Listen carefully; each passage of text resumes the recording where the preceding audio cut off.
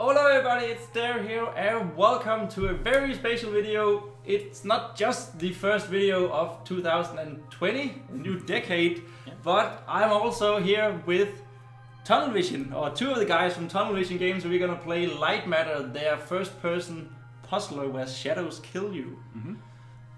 I have by my side Gustav Wikzo and Benjamin Benny92. This wonderful gamer tag. And why don't you guys just introduce yourself? What are you doing at Tunnel Vision? Right now we are showcasing the game, and give us a little development history of Lightmatter, because it's kind of special. Sure. Yes, my name is Gustav and I work as the producer and programmer here at Tunnel Vision Games. And that means that as a producer, I do all the things around the game, like getting it out to people, talking about it, social media, publishing, all that kind of stuff. We're also running a Discord server, so all of those things have to be managed. As a programmer, I do system stuff. That could be checkpoints, it can be performance, it can be menus, it can be gameplay, like all the things that you don't really notice that much, but just have to work. So kind of like the engine of the game. Yeah. And my name is Benjamin, and I'm a narrative designer and programmer at Tunnel Vision Games. And narrative designer, that means that like building up the universe, the story structure, and also a great part of writing the story I did. And as programmer, I'm focused more on like the computer graphics programming, like the visual side of things, like the art style and the way the shadows reflect and stuff like that. But also some gameplay and system stuff. But less than you. Stuff like player controls and even though they are similar, they're actually also very different. Yes. So that's nice for us. I think kind of like we have our each own little thing that we work on. Yeah, because you're a quite small development team, right? Yeah. You're like 5, 6, we are 7 six guys. people 6 people. right now. We have been people have come and gone, but we are 6 people at the moment. And this is our first game, and we have been working on it for a long time. It started out as a university project, like back in 2013, where we, during our education, we wanted to make a project about like tutorials and hand-holding in games. Basically, we actually wanted to make a game just because it was cool, but at university you cannot just make a game, you have to research something. Yeah, you have to have a reason. And we were like, we want to kind of see if giving hints and helping a player, if that affects the experience of playing a game. But we could not really just take any game that already existed, because people might know it beforehand. So we decided, what about making a game from scratch with a concept that has not been seen before, or at least not by other people in this way. So we did take inspiration from a 2D indie game called Closure, which also has this thing where shadows kind of make things disappear, or like you can go through shadows. But we thought doing this in a 3D first-person setting would be different. So we made that game, and just for fun we put it up on Reddit, a trailer, and people were like, this is really cool, we want to play it. And our demo was 10 minutes long, so we didn't expect that much. But then we submitted it to a game conference, and we won a prize for the most innovative game. So that's super cool. And at that point, all of us studied because we like games and we wanted to become game developers. So we said to ourselves, this is a golden opportunity. So we decided to take it further. We did finish our studies before at first, but then we said, okay, now we're done with the studies. What about we make a company and start making this game? And we've been working since 2016, and this is our first game and the first time making a company and all that. So a lot of things we have to learn, and that's why it's taken so long, because none of us never made a story before, never made a game, never made puzzles. So all of it we had to learn by doing it. Okay, and here you are. Yeah, it is releasing tomorrow. Yes, on Steam. How are you feeling? Like, surprisingly at ease, I think. Surprisingly at ease. Well, that's a good thing, I think. I hope it's a good thing. But I mean, it's been a rough period up till now. Yeah. But it's like at this point, like the day before release, there's not much you can do anyways. No. But we all have a really good feel. Yeah. And like seeing the first reviews, and we're pretty happy. Yeah. Okay. Well, let's see if we're gonna be happy playing this game. Hopefully. Now we did this before, something similar at Starcade 2018, the game festival here in Aalborg. It was in Danish, but the interview is up on YouTube if people want to see that. At that time, I remember it as me being so bad at this game, and I'm like, I really love puzzlers. I pride myself on my puzzle capabilities. I did not pride myself in that session. My excuse at that time was that we had been going on for like 5 or 6 hours, non-stop interviews. I don't have this excuse now, so let's just jump into it and see what we'll do, how we'll do. Yes. This time we have sound from the game. Nice. That's important. That's important, yeah.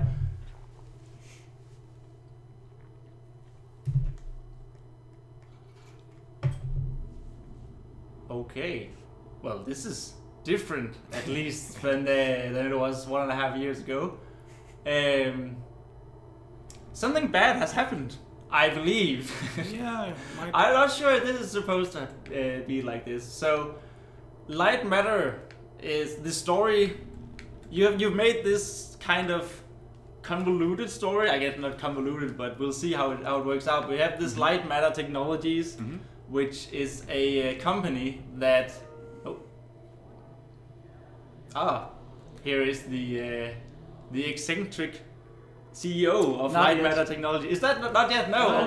Okay. I was so prepared for him. We'll get to that guy. But what I wanted to say was, you made all of these on the Discord server and everything. You made like fake news articles about what's happening. LightmatterTechnologies, they're gonna save the world with this renewable energy source. Was it you, Benjamin, that came up with that idea? Or? Basically, we for a long period of time in the project we didn't really have a narrative because it's mechanics first. But then when we saw the mechanics that we have, like the technological devices you walk around with, one being the photon connector, then we kind of developed the story from that. And what it's basically a really powerful beam of light. And that's where we thought, okay, then this place is probably producing that thing, and kind of grew it from there. So from the mechanics first. Yeah. But Okay, cool. But I guess you'll get to that. Yeah, we'll get to that. Let's see. That was a very interesting take on where to go if you're an employee or whatever you are. Just like, I'm gonna go down the wind. Yeah, why not? It's the only way I can go. But let's see. I love the artistic expression of the game. Oh, yeah. Oh, that was jump. All right. There we are. Already learning. But it didn't always look like this. No. Didn't it? I mean, this is very clean, very comic-y style. Yeah. So, like for the initial prototype we did for university, we had like this hatching art style, so it looked like everything is being like drawn with a pencil. And we realized that that's a really hard art style to scale up. Yeah. Because it meant that everything had to be unwrapped, textures everywhere. Okay. And going with this is we're able to actually build a facility because there's no textures, but we have like stuff like edge detection and stuff like that. We missed the tram. Yeah. That's what happens when you talk too much. No!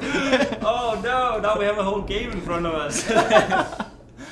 But yeah, I mean, I remember playing it, trying out the first what's it called, edition of the game, like your Project University, and it was white and black, everything, and it had this very horror-like feel to it, which you kind of didn't want, but it was innate in the art style. Yeah, it's really obvious. Like shadows, they are dangerous and scary. Yeah. We've really tried to combat the horror thing on many fronts. Also the voiceover, try to add some humor. And this is a science fiction game now. In the university prototype, we had a tester that said, "Oh, this game is just like Shutter Island." No, that's not what we want. Well, it's just funny because I think since you're using shadows and these hard shadows, it's difficult not to think horror.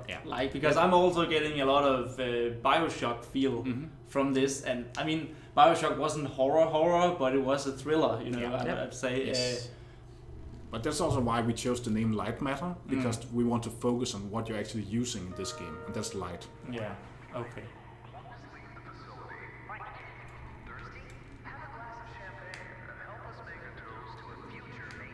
Just gonna jump here. All right. Toast to the bright future of Lightmatter. Yes. Now, okay. It's quite a linear story, right? I mean, it's the thing that springs to mind every time, and everyone who sees this game is Portal. And what's it like being compared to Portal for your first game? Yeah, that is really strange. Yeah. It has been up and down in the sense that in the beginning people thought this was a Portal clone, meaning a negative thing. Oh, yeah, let's listen to him. Oh, okay.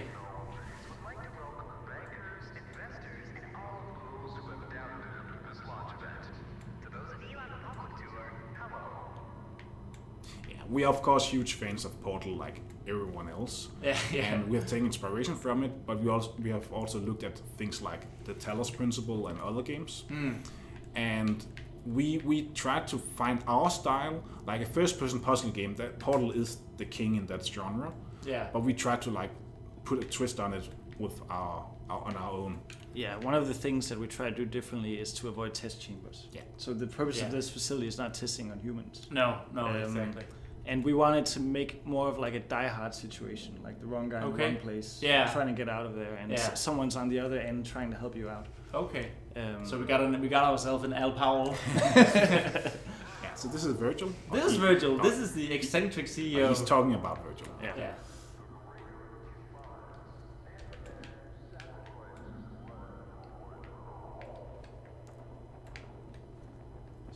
You just jump up there. It's a little bit iffy. Okay, It works. I mean, I'm also exceedingly bad at using a controller for first-person games. So don't blame the game. Probably blame me. That's nice for us. Yeah. Yeah. So this guy, he talks about Virgil to kind of like set it up, and then you will learn more about who this character actually is. Okay. Yeah, so the voice you've been listening to is like the facility information voice, like the announcer voice. Yeah. I'm just gonna jump down here. Nothing bad is gonna happen in this place where with alarms blaring and. Let's see what we got. Well, so far there's a lot of light, and I kind of like that. Oh. Is this the dude? Yes. Were you a part of the public tour? If so, I have just evacuated your tour guide. Don't panic. Now, your inability to follow evacuation orders is truly astounding. Thank you. But I need you to pay attention. First off, walk through that door. There's 2 doors. Okay. This one actually opened. I guess this is one. You have already exceeded my expectations. Thank you. You're welcome. Yeah. So well, isn't he nice and not sarcastic at all? Yes. We try to make him as arrogant as humanly possible. Yeah. Yeah. It's dark in there. Oh. You might trip. Let me light your path. The door requires 2 people to reopen. Proceed to my security manager's office. I'm guessing that was in here. Or maybe not. Nope. Nope.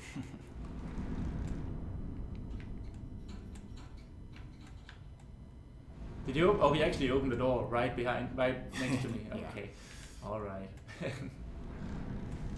But tell me about Virgil, or the voice of Virgil, because that's also pretty interesting for a small indie company. Yeah. So basically, we're so lucky to work with David Bateson, who voiced Agent 47 from Hitman. And the way that we basically got in contact with him is that we've our script supervisor Thomas Hovald, which some of us have met during education. He's been a teacher. He's worked with David in the past on earlier Hitman games where Thomas was the director. Yeah. Okay. So. If you continue like this, luckily we got both these amazing guys in the studio, Thomas and David, and Thomas voice directed him, and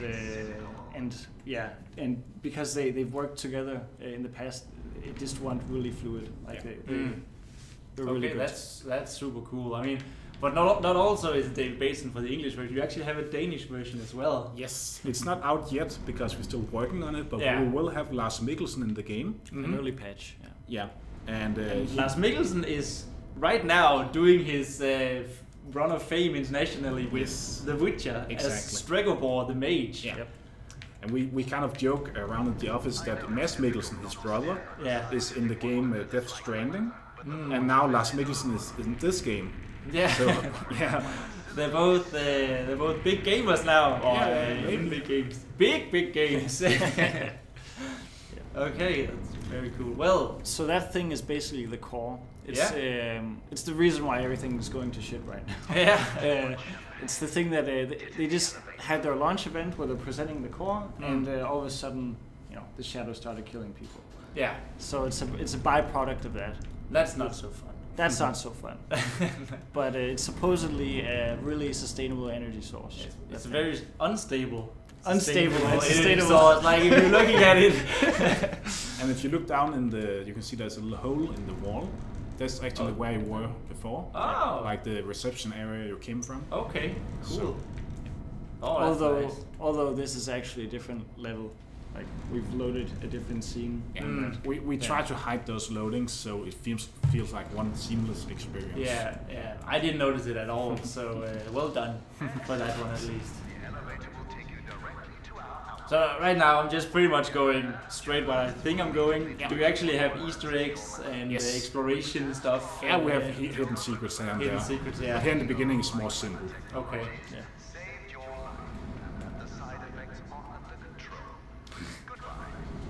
So here we have the core. Yep. Core, not the beam core. And the energy basically comes from those giant crystals, which are called photon crystals, which they discovered in this mountain. Yeah. And they built the whole facility in the mountain because that's a clever thing to do. Oh no! Yep. Oh, how could this happen?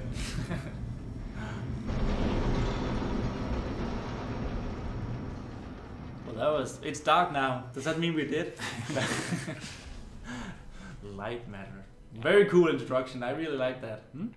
So now the game kind of begins. It kind of really begins. Yeah, exactly. Yeah, we wanted a slow start without too much puzzle, just to get you into both like the movement controls, but also to get you into the universe a bit. Yeah. So now you're at the bottom of this facility. So now we're screwed. I'm guessing that we shouldn't touch those shadows. Oh. So these are there's like environmental storytelling as well. Like you just said, there are crystals in the mountain, and I guess you can actually see that here. Yeah. We have a great 3D artist called Ustea who's been decorating all our scenes. She's really good at putting small details all over. Yeah, it's really cool. I mean, I know it's been 1.5 years since I last played this at Starcade with you guys, but it's even though it looks the same, it looks very different. I mean, if you know what I'm saying, there's so much more attention to detail than there were at that time. Not that it was bad back then, but no, but it takes time to put in those details. Yeah, exactly. Uh-oh. So here, normally, if you did not know the game, you would probably just walk. Yeah. But because you were a little bit... Oh, no. How did that happen? That's kind of our way to teach players. Shadows are different in this game. Yeah. I like the fact that you actually start like right here at the beginning and not...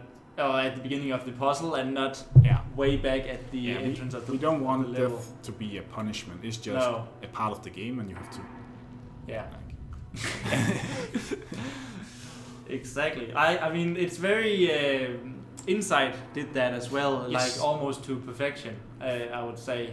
Fun fact, I actually spoke with the designer or the programmer at Inside, or played it, who did the checkpoint system for their games. Okay, so we took a little bit of inspiration from those guys. Also, one of the shader programmers I've gotten a lot of help from, like with the art style and stuff like that. Okay, That's cool. So we are a small country here in Denmark, but we can help each other with games. Yeah, that's very nice. It's working. It's working. Simple is no longer an option, neither for you nor for me. This was a monumental failure on behalf of my elevator technicians. But don't worry, you will reach the exit of this facility and they will reach the end of their employment. He is tough. He's a tough CEO. Keep in mind that the shadows can kill you. Think the floor is lava, just as shadows that absorb organic material. All right. All right. I guess we'll just go over here without actually doing much. And what was that? Oh, okay. Everything around you might look bizarre through your eyes, but it all has a purpose. In this room, we wash crystals with over 1,000 bars of pressure. If it helps your comprehension, you may call it the power shower. Power shower. Okay. So, can I like run really quickly? I think it'll work, Gustav, you know? Okay, so I need to get up there. Or actually here, I guess. Yes, this is like an introduction puzzle just to understand the shadows. So the only thing you have at your disposal are these two buttons. These two buttons, yeah, exactly. Okay. And I need to get this one over here. Alright, I think I get it now. I like that you said it was an introduction puzzle and I was like, have we trouble with it? Oh no! This is exactly how I remember it! But the difference now is that Virgil will comment on you being slow. Yeah. I actually noticed that. He said before, did you have a bit too much champagne? Yeah. Or something like that. Yeah. That was super cool. Yeah, we actually put a lot of effort into that because we know that, you know, it's a puzzle game, you get stuck, so we make sure that it doesn't get super boring. Yeah. Like that you know, we keep expanding the universe when you spend a certain amount of time on a level, Yeah, and exactly. you get insults, which is always fun. Yeah, always fun. Hopefully. Yeah, I mean, it worked in Portal. Yeah. Again, comparing it to Portal, you know, GLaDOS, she was like really condescending on you, Exactly. and everything you did wrong, she was there commenting on it. And why not take inspiration from GLaDOS? She was such an amazing villain. All right now, here's the plan. The elevator dropped you to the center of the mountain, and the only functioning exit is at the top. Follow the green exit signs and you'll get there. Alright. Just do exactly as I say and you will be fine. If you want to complain about that, well, I can't hear you. Just realize how fortunate you are. You've extended your tour through LightmatterTechnologies. So I really like the fact that you just gave an explanation why it's not test chambers. Like, you have to follow this path, but there's actually a reason why you have to follow the path of exit signs. You dropped into the middle of the mountain and you have to get out. Yeah. I think that's really, really cool that it's not just get from A to B, but you actually have a purpose in what you're doing. It's unfortunate that the board voted against installing microphones throughout the facility. Their main concern being ethical ramifications. Good thing we still have cameras.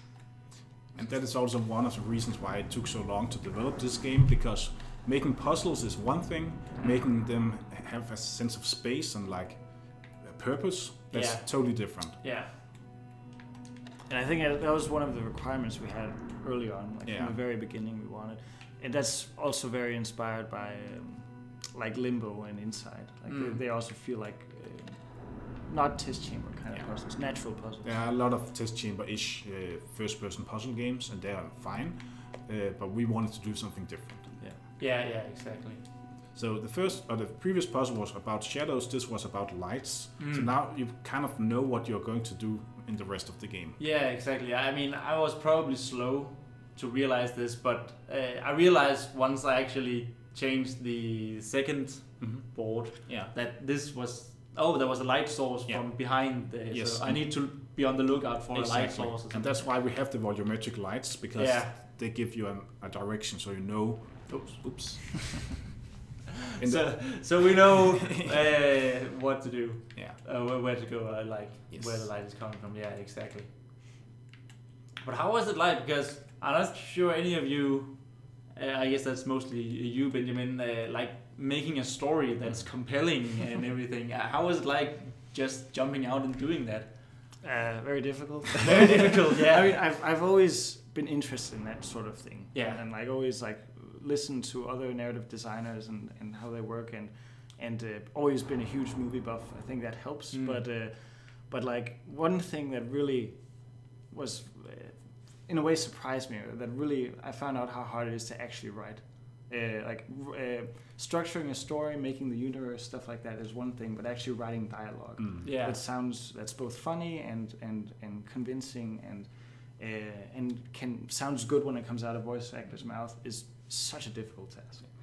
And we have I think we have a script of 60 pages. Okay. And I'm not the only one who's been writing on this project. No. We've been 2 at a time. Earlier was Casper who helped out, and later on a guy called Clive. I think the thing that I really learned, especially when writing comedy, is that if you just have it as a goal to make each other laugh, then something good comes out of it. Yeah, exactly. Yeah, possibly. Did you have any feedback from the voice actors when they did the script? David, he's very professional. Yeah. And he basically, he reads the script beforehand, but he changes very little on the fly. There were some times where he was like, grammatically isn't it like this? I think it was 2 or 3 times he did that, but there's also some times where he made a joke funnier. Yeah. Where he Oh, sorry. Yeah, that's fine. Then you can just keep talking. He had a joke where it's try using the right side of your brain. That was the normal one that we wrote, and then he added if you have one. Just spiced it up. Yeah, and that was actually it's a really small detail, but it makes a lot more sense given the condescending nature of Virgil. And the great thing with David is that he also likes games. He understands games, and he seems to have an interest in this game, and the whole universe and the themes in it, he thinks are really interesting. Yeah. And we haven't made a game before with a voice actor, but I think it's really good to have a voice actor who is actually invested in what you're doing, and it's not just a job like everything else. Yeah. So he is helping a lot, both with the work here, but also just talking about the game and spreading the word and stuff like that. Handy, isn't it? Focus groups call Achievement. Say hello to my little friend. In the hands of a capable miner, that lamp turns into one of their finest tools. Oh, we can't jump with this. Okay. Yeah. So the purpose of this platform is to show you cannot jump with it. Yeah. That's cool. Yeah, so we like to introduce the mechanics very one step at a time. Yeah. So here you basically learn that you can't bring it with you, and you just briefly use it until we build on that in the next. Yeah, exactly. That is a very good way of doing things, especially in a puzzler. Because doing it this way, taking Portal once again, I'm going to reference that a lot. But because they do the same. You start out with not even having a portal gun. Yes. You walk in through a portal, and then you get the gun, and you get to shoot one portal. And you actually see the gun from afar, where it automatically shoots. Yeah, exactly. So this is kind of the same idea, where you can use the lamp, but only by turning it like that. Yeah. In the previous level, it was also that lamp's light that we were in actually. Yeah. Okay. Yeah. But also, if you're doing this way, you actually, you're not handholding the player, but you're still you actually make them do pretty complex puzzles by the end. Yeah. I guess that's what I love about puzzle game, that I feel smart at the end, even though it doesn't feel like I suck too much or too badly at the end. That's really difficult to hit that sweet spot, but we hope that most people will have this aha moments and feel clever. Yeah.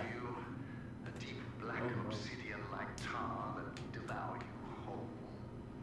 But they're just simple gravity. He's basically talking about the way the shadows look. Temporary side effect. Oh, that's nice. It's temporary. And these kinks are manageable. If they weren't, I wouldn't be here in the facility fixing them. Oh, he's taking it upon himself for fixing it. Of course. Of course. His own mistake. That's gonna be the last word for this video. We're gonna have one more episode with you guys before unleashing my stupidity alone without a guide if I get stuck. But thank you guys for being here with me on such short notice. Sure. And I will see you guys. We will see you guys in the next video. Over and out. See you on the other side. See you on the other side.